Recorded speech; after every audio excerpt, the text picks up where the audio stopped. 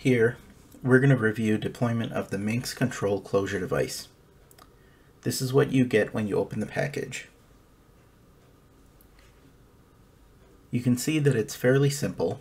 It just has two parts, a syringe, and then everything else is loaded on the device.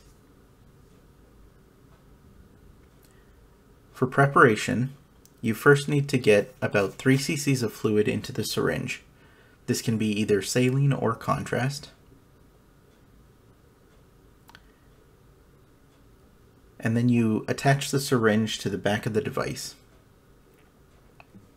Now you're ready to deploy.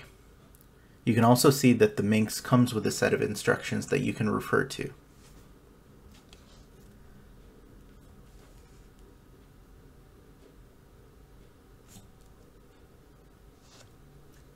The first step is to test the device. So you're going to look at the tip, and then while the stopcock is open, you're going to push down on the syringe to see if the balloon fills. You can see it fill here. At the back of the device, you will see white, black, white on the indicator, which confirms full expansion. Then you pull back on the syringe and make sure that the balloon collapses. As long as the balloon fills and collapses, you're ready to deploy.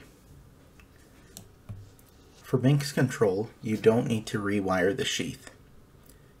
You just insert the Mynx into the sheath. You want to hold it close to the tip initially, and then you can advance like normal. You can see at this green part, on Mynx Control, it actually has a hook that's designed to catch onto the sheath sidearm. So you rotate that around and it locks onto the sheath. Then you can rotate the white handle so that the buttons face toward you. You can see that this will hold on to the sheath while I'm holding on to the handle here.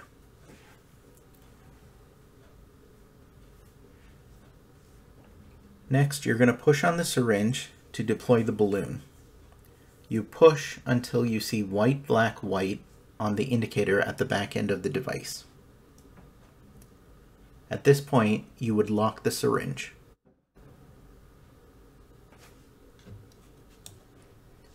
On this model, it's like looking inside the patient. The yellow layer represents the arteriotomy. You can see the balloon deployed inside the lumen of the vessel. Now, because the hook is holding onto the syringe, I'm just going to walk it out by pulling on the device. As the balloon approaches the arteriotomy, you'll feel a little bit of resistance. On this model, I have to support this because it's not as strong as a real patient. As I'm pulling, once I get enough tension, you'll see that this line straightens out and becomes a solid line.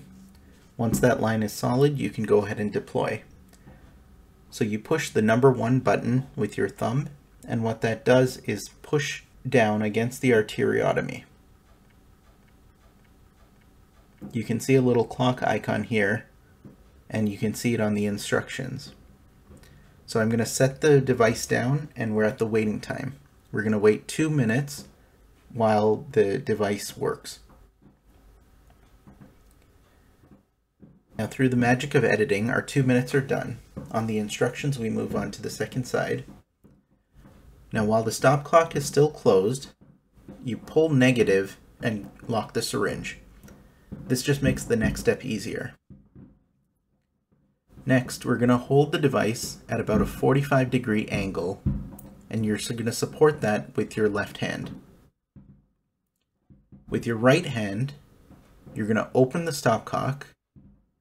This opens the vacuum and collapses the balloon. Then you pick up the device again,